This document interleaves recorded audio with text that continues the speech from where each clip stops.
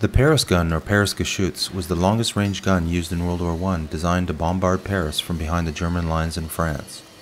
Designed by Fritz Rausenberger and built in the Krupp factories in Essen, Germany, it had the longest artillery range used in World War I. Firing a 100-kilogram shell to a maximum distance of 130 kilometers, it had the distinction of being the highest human-launched projectile until World War II with a maximum altitude of 42 kilometers. Requiring a long barrel, it had a combination of rifling and smoothbore, since machinery was unable to rifle barrels to that length. They used the 38cm max naval gun and mounted smoothbore extensions. The barrel had a truss tensioning attachment to compensate for sagging. The powder charge was large enough that barrel wear was a problem.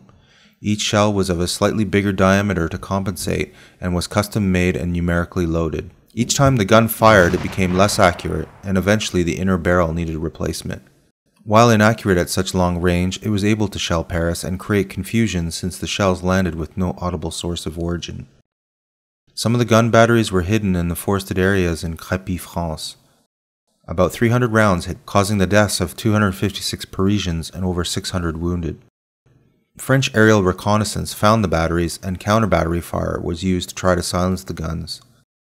Before the war ended, the guns were dismantled by the Germans and only the mountings remained. No parts or plans of the guns have been found, but Rausenberger's notes were found by Gerald Bull in the 1980s.